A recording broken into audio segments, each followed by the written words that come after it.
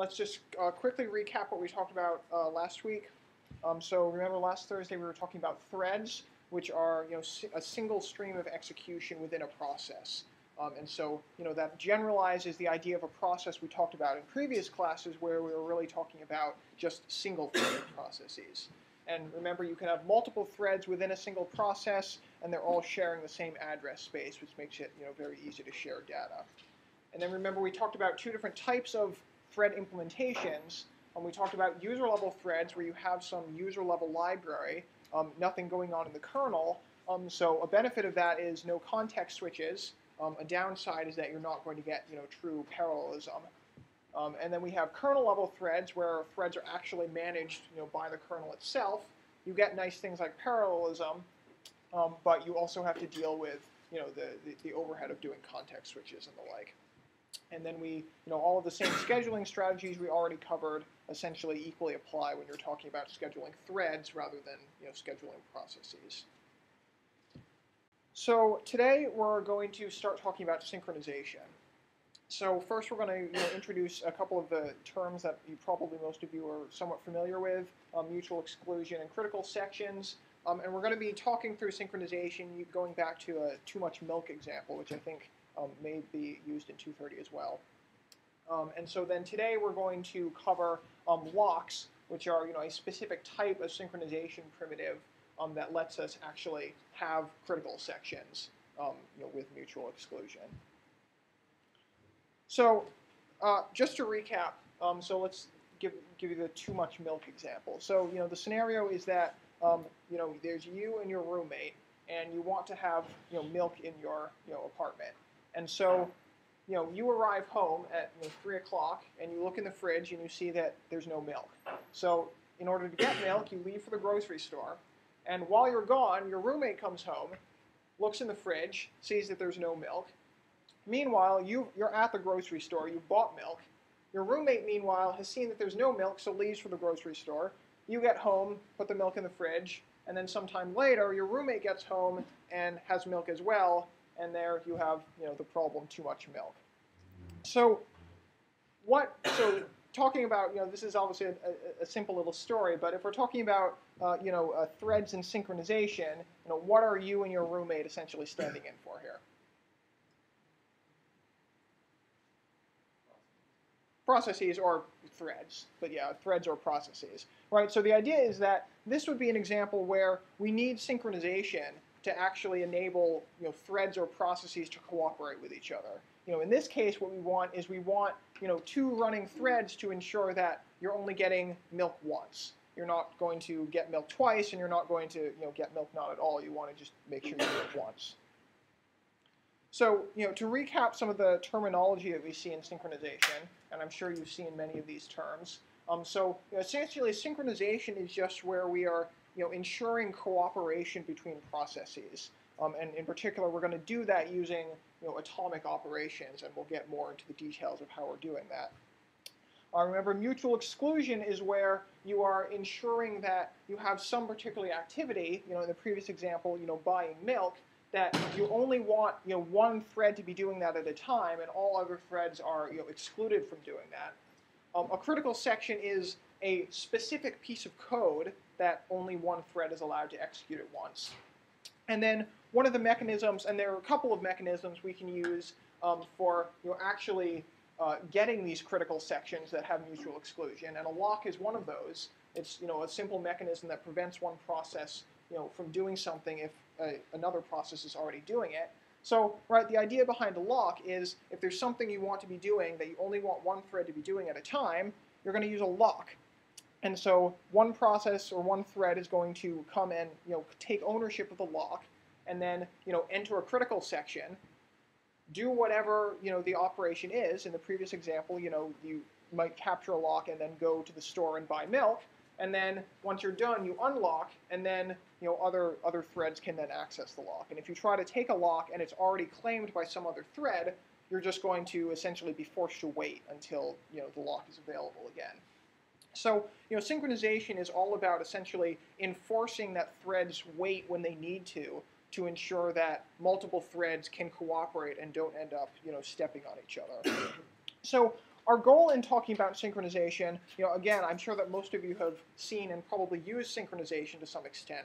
But our goal here is not just to see, not just to look at, how you use synchronization as a programmer, but really to understand, how the OS is actually providing those synchronization primitives to you and looking at, how we can implement those. And, we'll be, returning several times to the, too much milk example to sort of, illustrate how this is working. So let's look at first some, example solution to the too much milk problem. So when we're considering, these type of synchronization problems, we really want to ensure two properties. The first property, which we can essentially call the safety property, is essentially that nothing bad happens. So in the context of this example, what is the bad thing that happened? What? Right, exactly. Too much milk is the bad thing that you don't want to happen. But you also want, the liveness property, which essentially means that you are going to make some progress. So what that means is that, if no one buys milk, then that would be an example of, clearly nothing bad happened, but you essentially made no progress on the problem. So you want to have both, safety and liveness. So let's look at this example here. So we're going to try to solve this problem by having our threads leave a note. So we have two threads, and they're both executing the same code. And so a thread is first going to check, is there no milk in the fridge, and is there no note? Now, if there's no note and no milk, then the thread is going to leave a note, and the purpose of the note is essentially to tell the other thread not to go buy milk. So you're going to leave the note, you're going to go buy milk, and then once you're back, you're going to remove the note. So, is this going to work? Is this going to solve the problem? Yeah. Not necessarily, because if one checks if no milk and no note, and then the other is switched in and checks if no milk and no note, they will both go through the if statement. Right. Remember, the key point here is that we need to consider how these instructions might end up getting scheduled. Right? These are running on separate threads, so they're getting scheduled separately, and essentially at any point we could switch from one thread to the other, depending on how the CPU scheduler is working. So, for example, if thread A enters here and checks that there's no milk and no note, and both of those are true, so then it enters the if statement. And right after it enters the if statement, say its time slice expires. So thread A gets taken off the CPU, thread B gets scheduled. Now thread B is going to check that there's no milk and no note, and both of those are going to be true. So now what you have is thread B, say, is going to leave a note, buy milk, and remove the note. But then once you later switch back to thread A, you're already in the if statement, so you're going to do the same thing, and you run into the same problem as before, where both threads ended up buying milk when you only wanted one to. So right, the key point here is that in order to satisfy safety and liveness, you essentially have to ensure that nothing bad will happen and you'll always make progress regardless of how the CPU actually schedules you. So if you ran this code, we already said this doesn't work. But what does that really mean?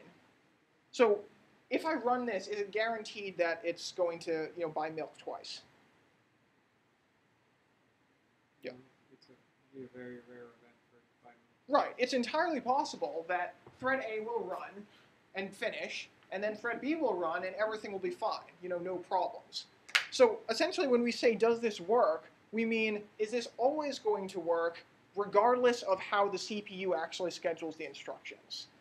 So we can pick any possible schedule, and if we can pick some schedule where either safety or liveness does not hold, then we're essentially saying, this is not an actual solution.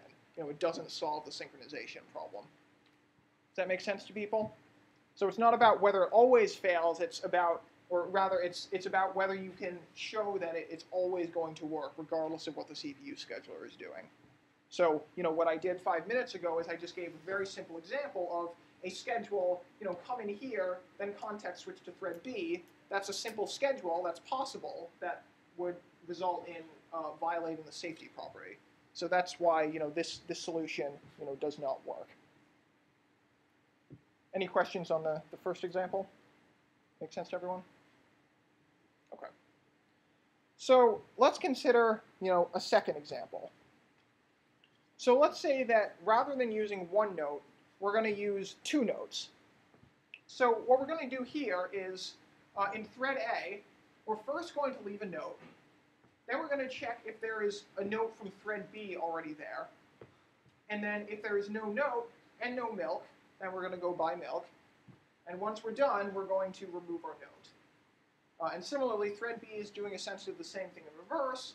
Thread B is going to leave a note and then check for a note from thread A. And if there isn't one and there's no milk, then we're going to buy milk. So what do people think? Is this going to work? Yeah. No, well, not necessarily, because if for some reason you need note A and you switch it for A, they both have a note. Right. So the problem here is that you could have thread A leave a note, and then switch to thread B, and thread B leaves a note. So what's going to happen then? Yeah. Right. Exactly. They both leave notes. And then neither of them even checks if there is no milk, so obviously neither of them is going to buy milk. So what property is this violating? Right, liveness. So right, this is safe. There's no way in which both threads are going to be able to buy milk at the same time. But you are going to have the possibility of nobody making any progress at all. So this does not have a problem with safety, but it does have a problem with liveness. People see how that's working?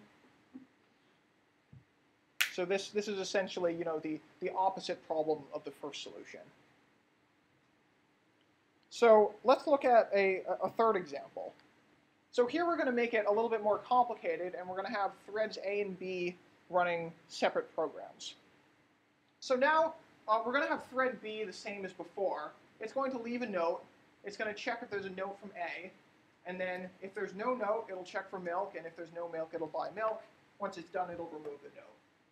Now thread A instead is going to leave the note, but now what we're going to do is we're going to loop on note B. So while there is a note from note B, we're going to do nothing. And we're only going to continue past here once the note from note B has been removed. And once the note from note B has been removed, we'll actually check if there's milk, and if there isn't, then we'll buy milk, and then finally we'll remove note A. So what do people think? Is this going to work?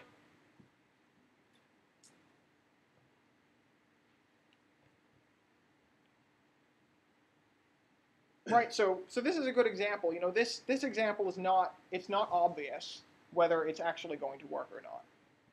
So I mean, we don't have the exact problems we had previously, or at least it's not obvious how we could come up with a schedule that satisfy a schedule that violates either safety or liveness. But it's really not clear from looking at this if it's going to work or not. So we can consider sort of another extension of the story that sort of explains what's going on here. So one way to understand this is that you have essentially one person, thread A, is essentially more paranoid about ending up with too much milk. So thread A is going to come, and if it sees that there's a note from thread B, then it's just going to essentially wait by the fridge until either milk arrives or it doesn't. And if milk arrives at some point, then it will obviously not buy more milk. And if no milk arrives and the note gets removed, then it's going to go ahead and buy milk. So what do people think? Is this going to work? Yeah.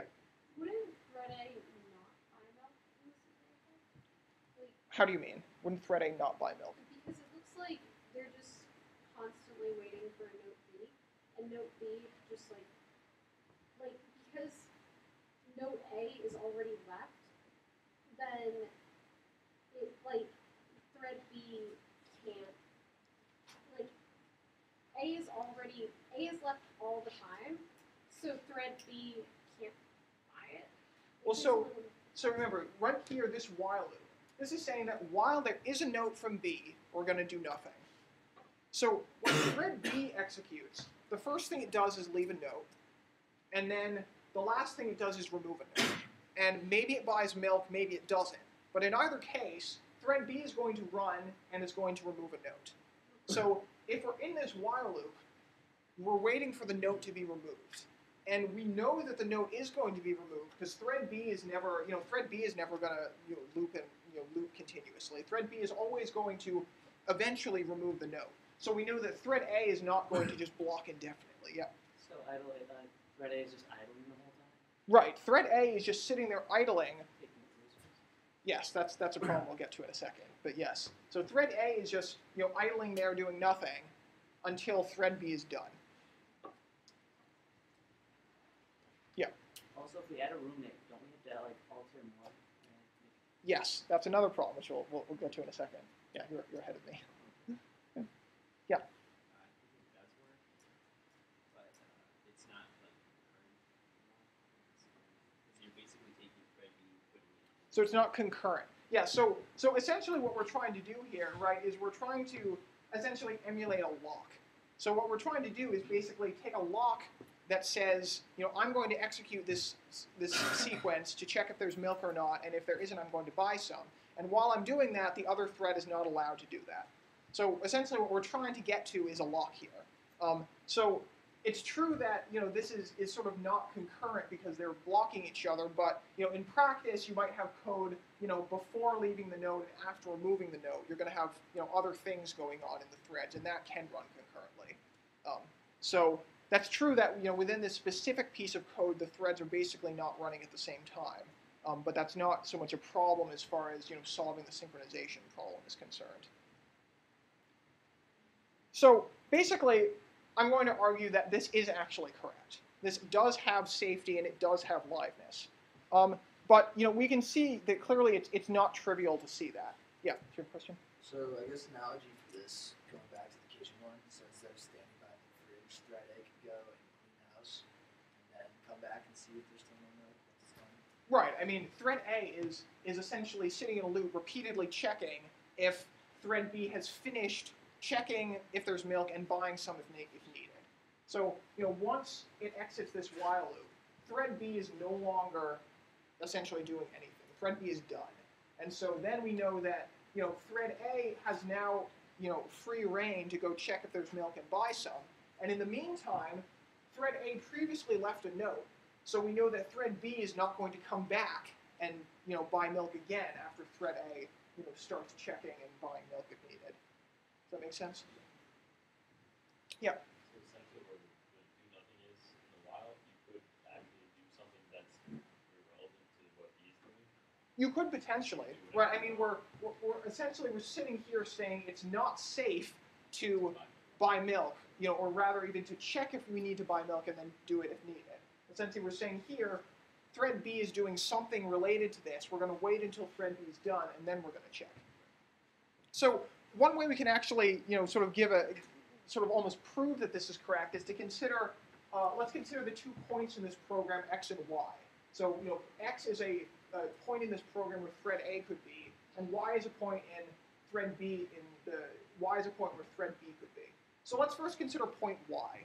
So if thread B is at that line, point Y, there's basically 2 scenarios. In scenario 1, there is a note from A. In scenario 2, there is not a note from A. So let's consider what happens in both of those scenarios. So suppose there is a note from A. Then what's going to happen? What does that mean? So thread B is right here at this line, and there is a note A. So what does that mean? What's going to happen? Right, so thread B is not going to do anything. Thread B is just going to exit. And what do we know about thread A? Because remember, we said there is a note. This is the first scenario. There is a note from A. So what does that mean? What's now going to happen in thread A? Yeah. Right, so thread B will exit without doing anything. And thread A is now going to check if it needs to buy milk, and it will if it needs to. So that's going to end up correctly, right? You either will or will not buy milk, but in either case, you're never going to buy too much milk, but you will buy it if you need to.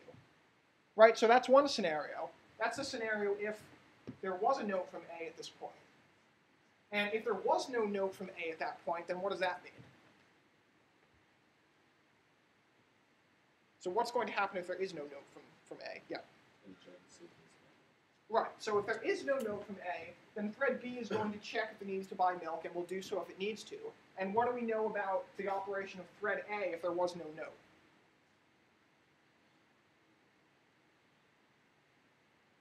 So if there was no note, we know essentially thread A is not anywhere in here. Thread A is essentially not executing this piece of code. So we know that even if thread A shows up, it's going to encounter a note from thread B, and it's not going to proceed. So I won't belabor the details, but you can essentially make the same argument for this point of X, where if you're here in thread A, you can consider two cases, whether there is a note from thread B or whether there is not a note from thread B. And in either case, you can show, if you just work through the details, that in both cases you're always going to buy milk if you need to, but at no point is it possible for both threads to buy milk. So this is correct. This is a correct solution. So this solves the synchronization problem. So who's excited to go out and start programming like this? Yeah, right. So this is terrible. No one actually wants to program like this. It's correct, but it's very hard to see that it's correct, and you can work through the details, but no one actually wants to have to write this kind of code and then look at it for 20 minutes to figure out whether it's actually going to solve the synchronization problem at hand. So again, I won't go through, but these are, I already went through some of these. This is basically just, the complete details of showing that, yes, this is in fact correct. So what are, there are basically three problems with this approach. And you mentioned one of them already. So what's a problem with this approach? Even though it is correct, it solves the problem, but what's not ideal? If you had a new roommate, then you're gonna have to alter more code. Yes, that's a good problem. Is essentially this code is asymmetric. And what we mean by that is, threads A and B have to run different code for this to work. And if we add another roommate, then you will have to change even more code. Essentially, the fact that they're essentially trying to do the same thing, right? The goals of thread A and thread B are the same. You want to get just enough milk, not too much, not too little. But even though the goals are the same, they're having to run different code in order to accomplish that. So that's not ideal.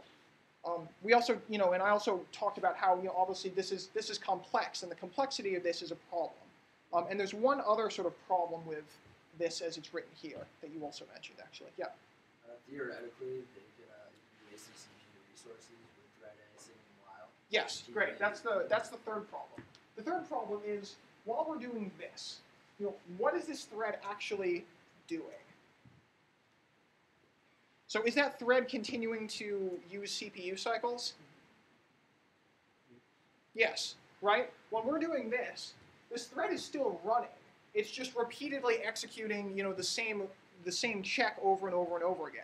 So it will take as much CPU as you give it, and it will basically just burn CPU cycles. So that's called busy waiting, and we'll talk a little bit more about that later. But that's essentially a problem with this, is that while thread A is waiting, it's just wasting CPU cycles.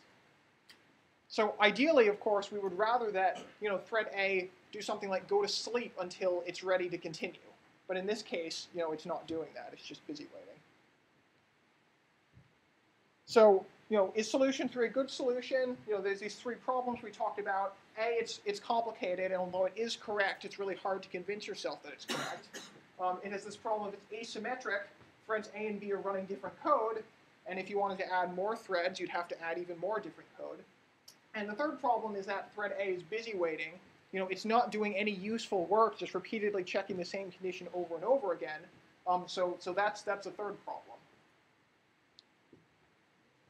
So we really can't easily write programs, using these kinds of approaches for synchronization. So what we really need are, better language support for synchronizations. So we need better, programming constructs.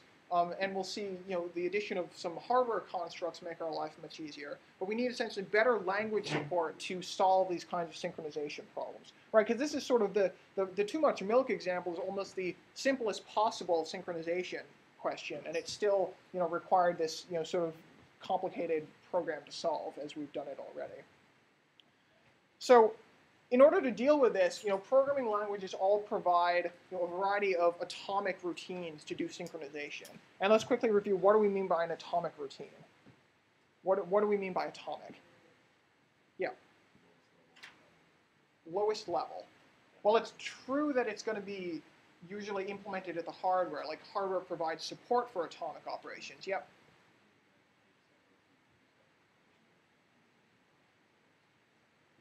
Right, so it might be it might take several CPU cycles, but it's treated as if it's one.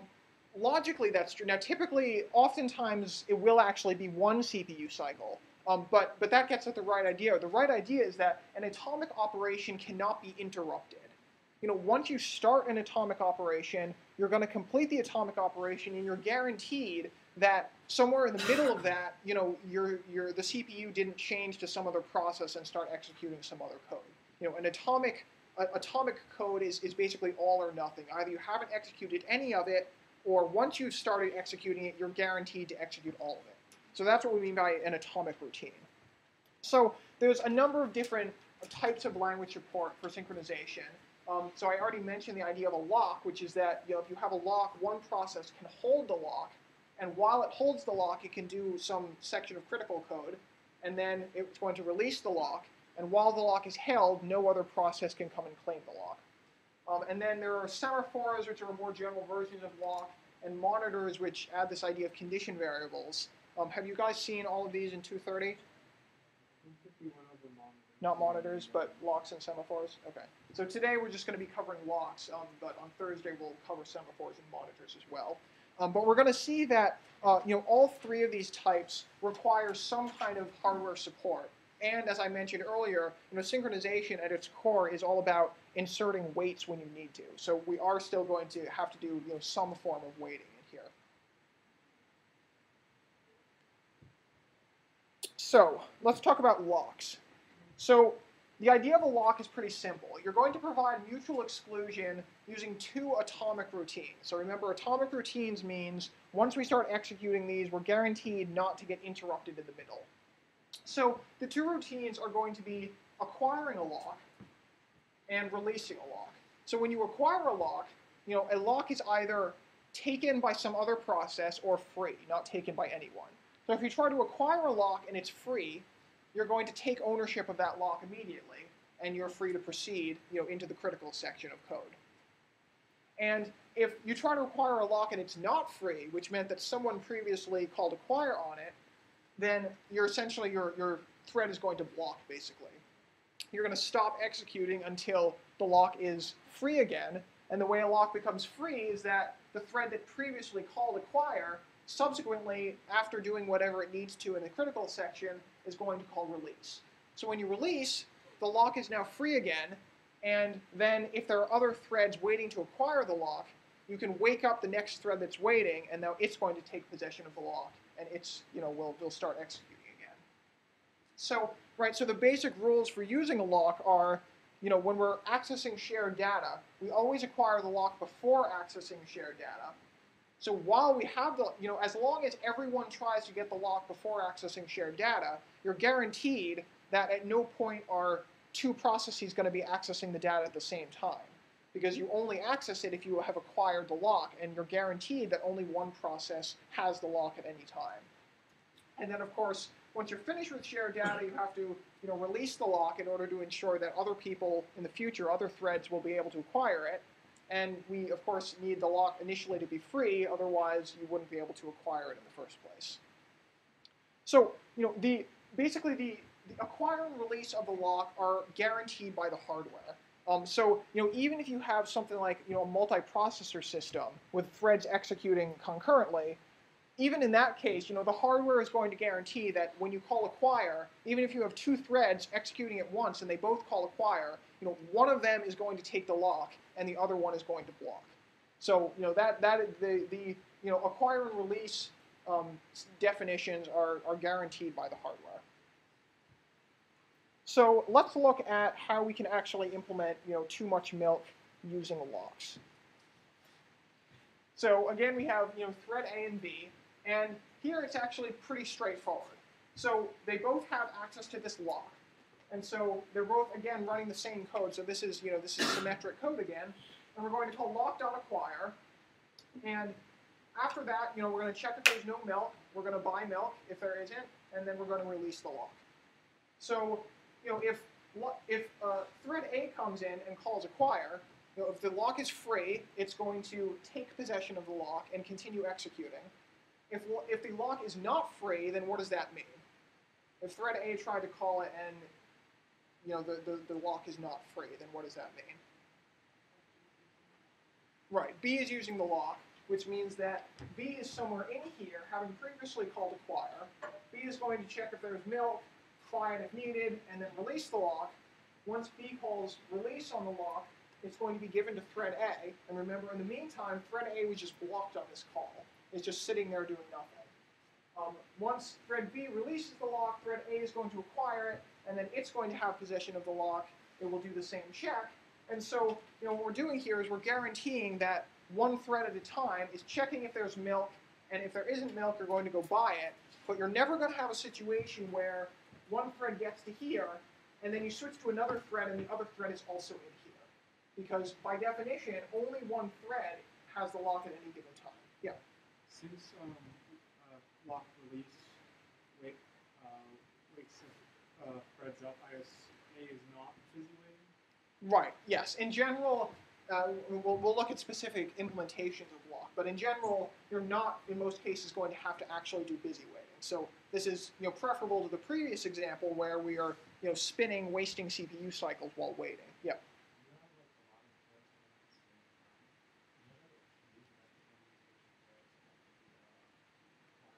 Yeah, so if you have multiple threads waiting on, all trying to acquire a lock at the same time, in general you're going to have a wait queue in the same way that when we talked about CPU scheduling, when you have multiple threads that want to execute on the CPU, you have a wait queue of processes waiting to be scheduled. So it's the same idea here. We have some shared resource. Rather than the CPU, it's this specific lock. And obviously the meaning of that lock is defined by the programmer. In this case, it's the lock to prevent getting too much milk. And so you're going to have a queue of threads that are all waiting to acquire the lock. Yeah?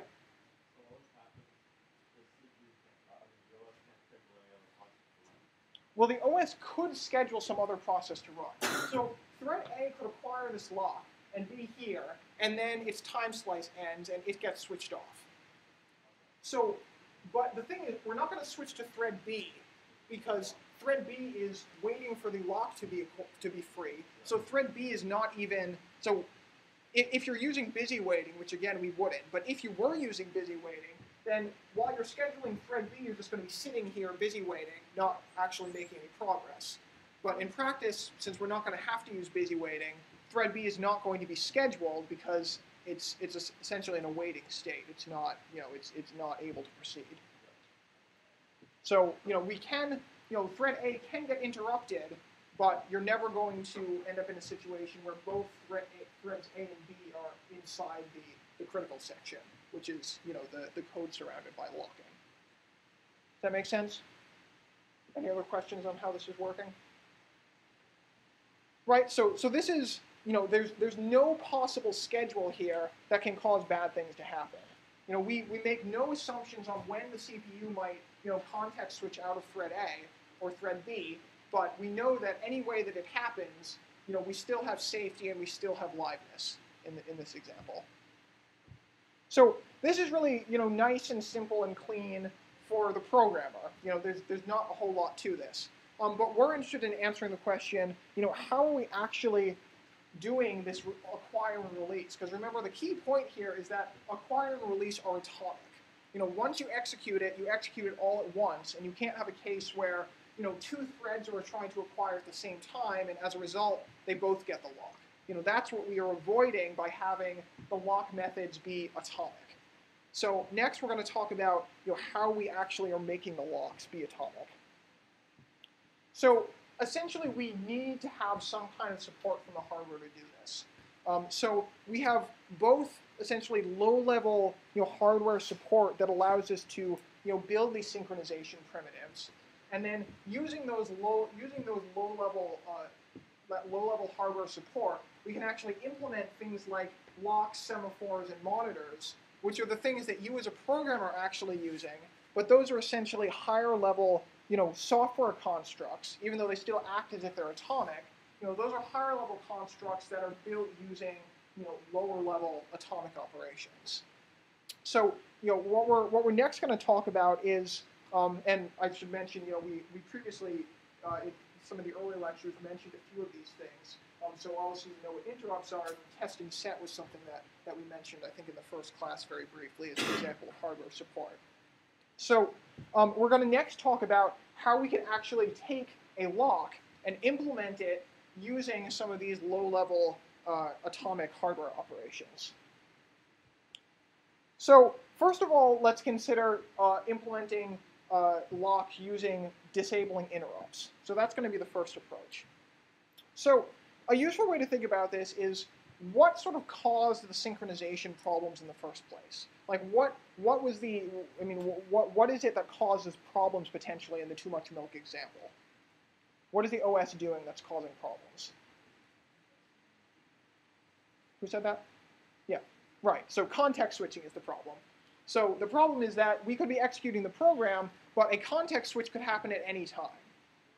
Or essentially more generally, it doesn't necessarily, it could be for a number of reasons, but whenever the CPU scheduler is getting control of the program, it could switch to some other process, and that's what causes our synchronization problems.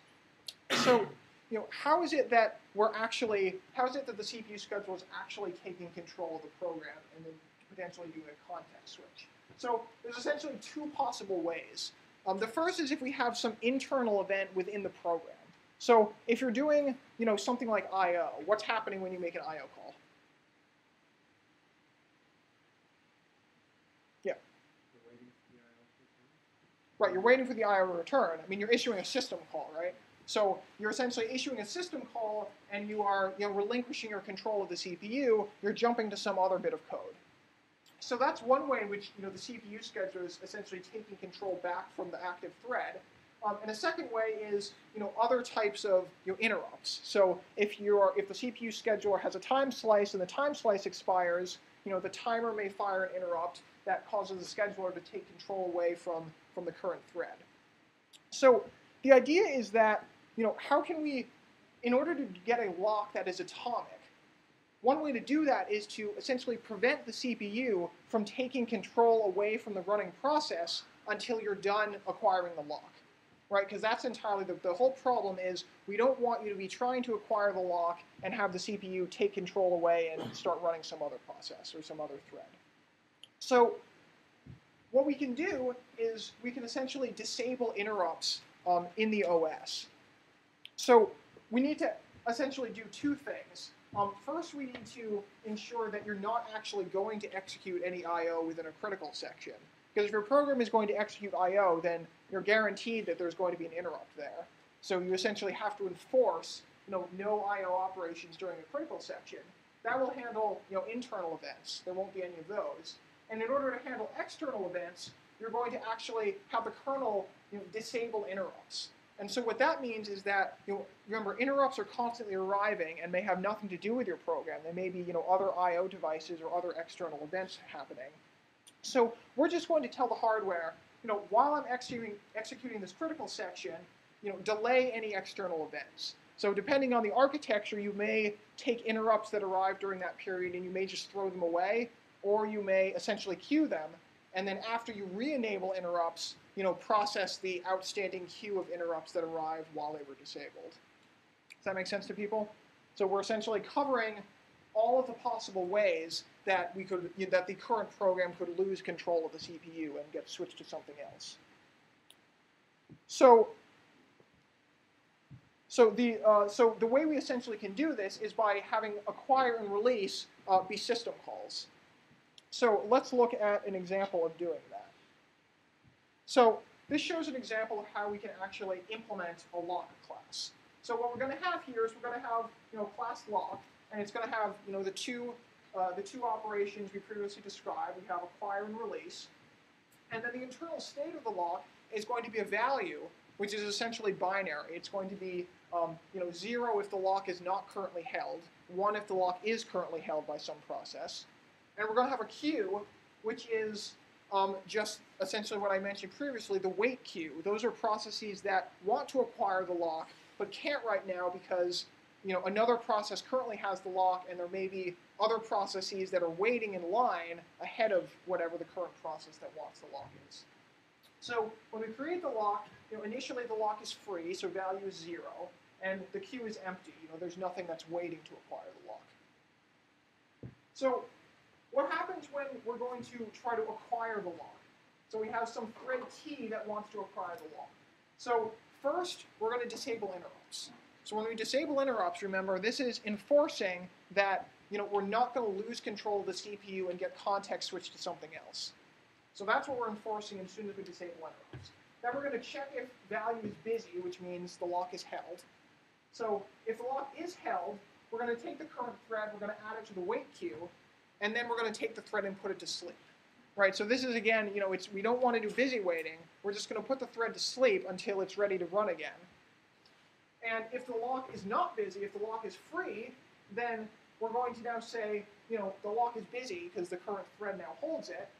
And then we're essentially done. We can re-enable interrupts. And once we've re-enabled interrupts, we can again be context switched to other processes, but we've already done all of the necessary logic to ensure that two threads cannot acquire the lock at the same time. Does that make sense to people? Because as soon as we exit this, if we've taken the lock, value is now busy. So the next person that comes through is now going to see that value is busy, that the lock is held, so it's not going to be able to take it as well. So then, the release is very similar. First, we're going to disable interrupts. Then we're going to take a look at this wait queue. Remember, because release means the current thread that holds the lock is done with it. So if there's something waiting to take the lock, that would be in the waiting queue. So we're going to take the first thread off the waiting queue, and then we're going to put it on the ready queue, which means, because that means that the thread is ready to run again. So now that the lock is free, we can schedule it again, and once the thread starts running, it's going to, again, come into lock acquire and try to acquire the lock. Of course, if nothing else is waiting on the lock, then the lock value just becomes free again, and we re-enable interrupts. So, of course, again, it's important to note that we're making the assumption here that in order to call release, you actually have to hold the lock. If you call release and you don't hold the lock, then essentially all guarantees of how the lock works goes away. If you can just sort of arbitrarily call release at any point. So oftentimes that could in theory be enforced by the OS, or you could basically just have it as a convention that you're not supposed to call release unless you have actually previously acquired the lock. So I talked about this as a system call. Why does this have to be in a system call? Why can't we do this in a user library, or can we do this in a user library? Right, because in general, we don't want to make something a system call unless there's a good reason to do so, because there's extra overhead involved in that. So why might we need to make this a system call? Yeah. We don't want to allow the user to disable interrupts. Right, exactly. Remember, it's this thing here. When we disable interrupts, that in some sense is a very powerful operation, because what it means is we essentially have complete control of the CPU, and nothing is going to be able to take it away from us. If we wanted to in there insert an infinite loop, we would just take down the system, because context switches would never happen. We'd never switch to some other process, and no interrupts can disrupt the current thread. So disabling interrupts is a privileged operation that we definitely do not want a user program to be allowed to do. So we could in theory do this in user mode, but we have to let the user disable interrupts, and that means that we open ourselves up to having a user process that essentially takes over the entire system. So that's essentially why this requires this to be implemented inside the kernel, which is for efficiency reasons we'd rather not have to do that, but in order to disable interrupts we do. Other questions on this? Okay. So that's how we can do this, using locks. Now let's look at a second way to do this. Sorry, not using locks. That's how we do locks using disabling interrupts. But now let's consider another way that we can do this that doesn't involve disabling interrupts. So that was a kernel implementation. Now we're going to look at a implementation that can run in user space, right? So for example, when you write a Java program, Locks in a Java program are implemented by the JVM itself, so there's no kernel support going on here. So what we can do is we still are going to need some kind of hardware support, but we're going to use what are called read, modify, write instructions. So the idea here is that we're going to read a value from memory and write a new value, and that's going to happen atomically. So remember, the same idea here is that you could easily read a value into a register and then write a new value without using any kind of hardware support.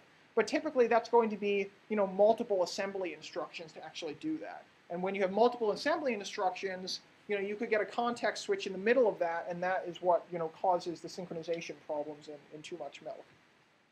So read, modify, write instructions are going to essentially do multiple things, and the hardware is able to do it as one instruction. Since it's doing it as one instruction, you're guaranteed that it's never going to be interrupted. So depending on the architecture, there's a couple of different types of read, modify, write instructions. The most common one that we're going to deal with the most is called test and set. So the idea with test and set is that you're going to read some value, you're going to write one back. So you're going to read some value that may be, say, 0 or 1. You're going to overwrite the value with 1, and you're going to return the old value. So if you're saying test and set x, on some variable x, and the value of x is 0, then after that call returns, the value of x is now 1, and the return call is 0 because that's what the value of x was when you called the instruction. There are a couple of other different examples that do things like swapping values between registers and memory, but in practice, we essentially are only going to need to worry about test and set, since we can essentially do everything with that. So any questions on this? The point is it's essentially multiple assembly instructions collapsed into one assembly instruction, and we need hardware support in order to do that. And by doing that, we have hardware support for these atomic values that will let us actually implement synchronization primitives. So let's look at how we can actually do that. So let's consider the question of how do we actually go about implementing locks using the test and set atomic instruction. So remember, test and set, we're reading a value, writing one back to memory, and returning the old value. That's all test and set does. It's pretty straightforward. So we again have the same thing. We have a lock, we have acquire and release, and we have whether the lock is free or not. So when we acquire the lock, what we're going to do is we're going to say while test and set of the value of the lock is 1. So let's think about what that's doing. So when you're calling test and set, value, remember, which is whether the lock is held or not. The lock is either held, meaning value is 1, or it's not held, it's free, meaning the value is 0. So what happens if the lock is free? So if the lock is free, then what's value equal to? Right. So if the lock is free, then value is 0. And so what is this? And so what's going to be the case after this test and set returns? After you call test and set. So what's going to be the return value of that instruction? 0. Right. It's going to be 0 because remember it's returning the previous value, which was 0 because the lock was free, and then what is the value of the lock after that test and set finishes executing? 1, right? Because that, by definition, is what test and set is doing. It's reading the value, returning it, and writing 1, overwriting the old value, always 1. So that's what happens if the lock is available. You're just going to run that test and set. It's going to return 0, so you're going to break out of that while loop, and you're done. The lock has been acquired. So what happens if the lock is acquired? And what happens if the lock is already held? So what's going to happen with that test and set? What's it going to do? Yeah. Right, it's going to loop because the value to begin with is going to be 1 because the lock is already held, and test and set is going to overwrite the value with 1, which was the same thing it was to begin with. So value is not going to change, and it's going to return 1. So that is just going to, again, do busy waiting, right? So as long as the lock is held, that's going to just loop infinitely and is never going to proceed. And then release is trivial. Once you call release, again, you're assuming that value is currently 1, the lock is held, and now you're setting value back to 0. So what impact is that going to have on, if you have thread A acquired the lock, and thread B is waiting on the lock, and now thread A calls release, and value is now 0. So what's going to happen in thread B? Yeah. Right. The next time it comes through test and set, previously test and set has just been returning 1 over and over and over again. This time it's going to return 0, and it's only going to do that once because after it returns 0 once, it's setting the value of the lock back to 1. But it returns 0 that one time, so the thread is going to break out of the while loop and it's now acquired the lock. So what exactly is it that, I've mentioned several times, test and set is atomic. So why is that making this work? What's the importance of test and set being atomic here?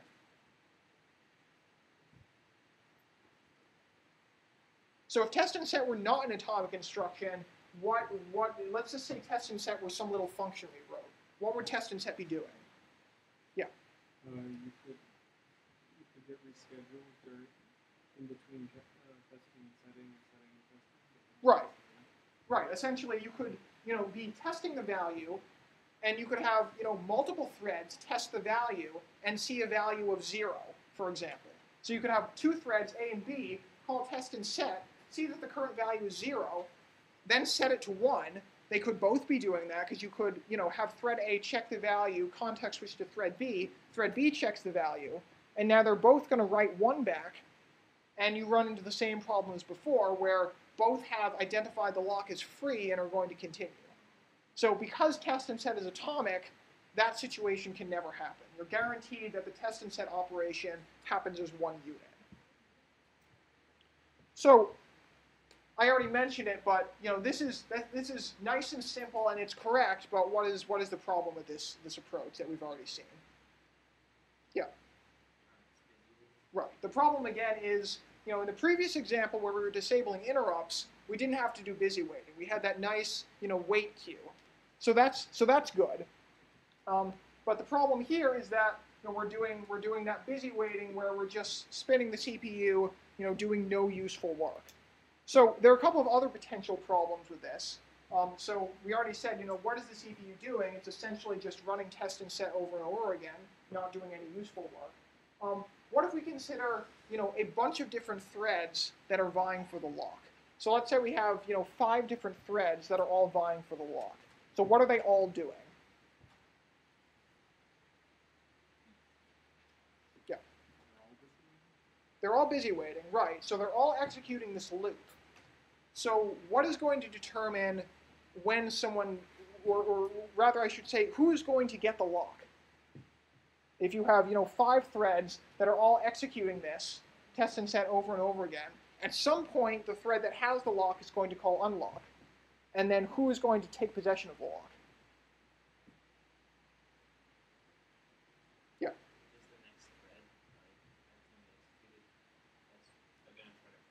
Right. Basically, you have a bunch of threads that are all getting scheduled at various times. And once the lock is released, the very next thread that calls test and set is going to get that return value of 0. And only that thread. That thread is going to be the one that takes the lock. But are we imposing any kind of ordering on what thread that might be? Like, do we know anything about how what the next thread to be scheduled is? No, not really, right? The scheduler could be scheduling things in any kind of way. And so what happens if we have, say, a thread with very high priority and a thread with very low priority, both vying for the lock? What's going to happen most of the time? Who's going to get the lock most of the time if one thread has high priority and the other thread has low priority according to the CPU scheduler? Right. The high priority thread is going to be scheduled with higher priority than the low priority thread. And the only thing that determines who takes the lock is the next thread to execute. So the low priority thread could be waiting for an hour, and if a high priority thread arrives, it might only wait for a second because the high priority thread is almost certainly going to be the next one that takes possession of the lock. So this again, we're losing something that was useful in the case where we were disabling interrupts, where we A, did not have that busy waiting, and B, we had a nice wait queue.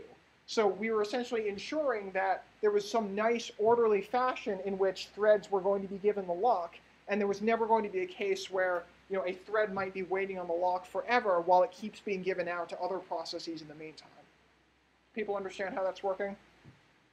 So that's basically two different problems with this approach. We have busy waiting, and it's potentially unfair just based on however threads are being scheduled. So let's take a look at how to enhance this so we don't have to do quite so much busy waiting. So again, remember the goal here is we want to use locks, and we want to do test and set so that we don't have to rely on kernel support. But we don't want to do any busy waiting, and we don't want to have to disable interrupts or anything like that. So the way we're going to do this is, rather than using test and set on the value of the lock itself, we're going to introduce a new variable, which we're going to call a guard variable. So this is going to be another 0 or 1 variable. And it's essentially going to guard access to the acquire and release methods. So what's going to happen is, when we call acquire, we're going to say while test and set guard is 1. So remember, we still have value, which is whether the lock is taken or not. But now we have this additional value guard. So we're going to busy wait on the guard variable. And so, once, if guard is 0, then the thread is going to continue going, and guard is now 1, because that's what test and set does. And we're going to do the same thing as before in the interrupt case. We're going to check if the lock is currently occupied. If the lock is currently taken, we're going to take the thread, put it on the waiting queue, and then we're going to call sleep on the thread so that we don't have to busy wait. And then once we've done that, we're going to set guard back to 0. If the lock is free, the lock is now going to be busy because the current thread acquired the lock. And then finally, we're going to set guard to 0. And so then the release case is very similar. We're going to have that while test and set guard is 1. And then we're going to look at the waiting queue. If there is someone waiting, we're going to take the next person off the waiting queue, put them on the ready queue so that they start executing again. And if there's no one on the queue, then the lock is just free again. And then we set guard back to 0. So this is essentially the same idea as disabling interrupts, but rather than disabling interrupts, we're using this guard variable in a while test and set on the guard variable. So has this eliminated busy waiting?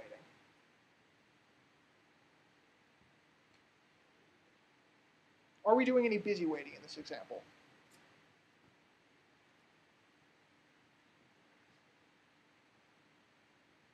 So what was it that was causing the busy waiting in the previous example? Yeah.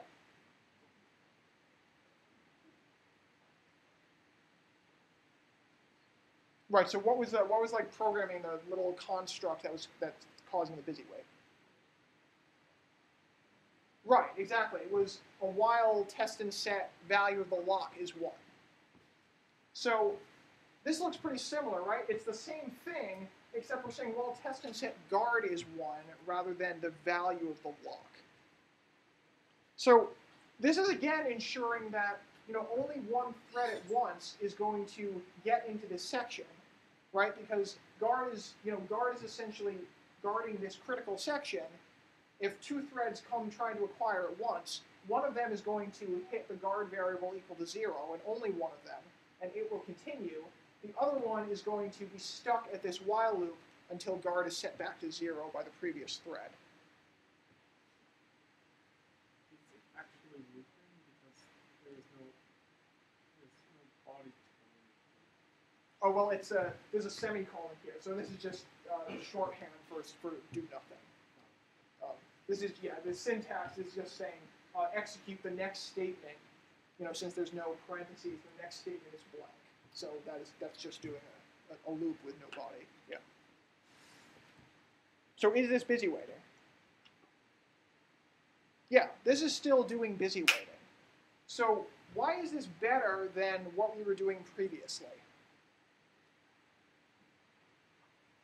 So we're still doing busy waiting, but we're doing it on this guard variable rather than the value of the lock.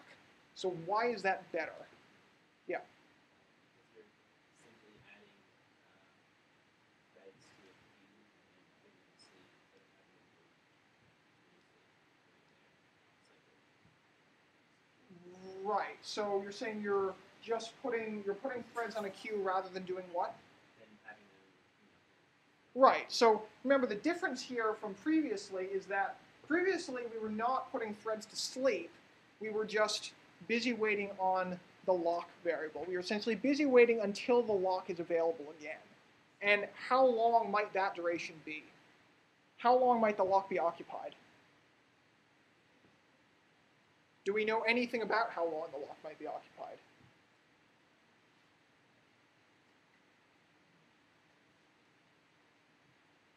Yeah. However long it takes for critical section to be executed. Right, exactly. The lock is guarding some critical section of whoever is using the lock. And we don't know anything about how long that critical section is. That critical section could be extremely long. And if that critical section is extremely long, then that entire time, other threads that are trying to acquire the lock are just going to be sitting and busy waiting on the lock. That was in the previous example. So what is going to happen in this example? Yeah. It's only gonna busy wait until the next, until the latest thread that set guard to one gets sent to sleep. Right, exactly. So what's happening here is, what do we know about how long you're going to have to busy wait on the guard variable? What do we know about that? Do we have any guarantees on how long that's going to be busy waiting for? Yeah. Right, exactly. We are using the guard variable in here, and the guard variable is being set back to 0 immediately after completing this thread. Completing this method, either the acquire or the release method. At the end of both of them, you're setting guard back to 0. So you're executing a very small piece. So we've essentially taken what was previously busy waiting on a potentially arbitrarily long critical section, and we've replaced it with busy waiting on a critical section that is very, very small. So you are going to be doing busy waiting, but only for the time it takes for other threads to get through either the acquire or the release method. And because these methods are very, very simple, there's only a few instructions, and they're not doing anything like I/O that might take a long time, we're essentially guaranteed that the amount of time you spend busy waiting in this is going to be minimal. Right? So you're ensuring that one thread at a time is executing either acquire or release. But that is not related to who is actually holding the lock or whether the lock is held. So the time it takes to actually execute acquire and release is very fast, and so the amount of busy waiting you do is very, very small. Yeah? Sleep just checking, and is it a context switch, and then it switches out, and Yeah, so sleep would be typically a system call, right? Because essentially what you're doing when you call sleep is you're telling the OS to take the current, take thread T out of the running queue and stick it in the waiting queue. Right, because that's what we're doing when we call t.sleep. We're saying the thread that is currently running, don't run it anymore, put it to sleep. And what's going to happen later is when we take that thread off the queue, then we're going to change it from waiting back to ready so it gets scheduled again. So, during the entire time that previously we were busy waiting, now the thread is just sleeping and doing nothing. So the lock could be held, and there could be 10 threads waiting on the lock, but none of those threads are going to be busy waiting. The only time you're busy waiting is during the very brief periods where something is actually calling acquire or release. And at all other times, there's no busy waiting going on. People see how that's working? That makes sense to everyone? Right, so essentially using this kind of solution, we've accomplished all of the goals we wanted. we are not requiring interrupts to be disabled, right? Because that's very limiting and potentially dangerous, and also requires context switching into kernel mode. And we can't entirely eliminate busy waiting, but we're essentially capping busy waiting at a very small interval, regardless of how the critical section that the lock is guarding, that critical section can be as long as we want. Busy waiting is still going to be very minimal. Any questions on this? Okay. So that's pretty much what I wanted to get through today. So just to review what we've talked about, so communication among threads, typically you're doing that by accessing a shared variable. And so synchronization is essentially how threads can cooperate to safely access that shared information. So we talked about critical sections are pieces of code that you cannot be executing in parallel over multiple threads. And typically that's going to include the access of shared variables. And then we talked about, remember, 2 implementations for doing lock primitives. And the first one is where we're going to just disable interrupts, which ensures that the CPU can never take control away from the current process until it's finished acquiring the lock or releasing the lock. And then we looked at test and set, which is where we have this hardware support for these atomic operations. And using that, we can perform the critical step of checking whether the lock is active and taking the lock if it is.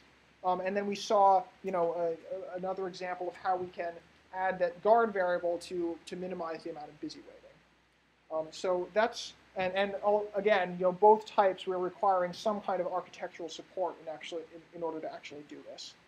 So that's pretty much it for today. And next class, we'll cover semaphores and monitors, which are essentially more powerful synchronization objects than locks.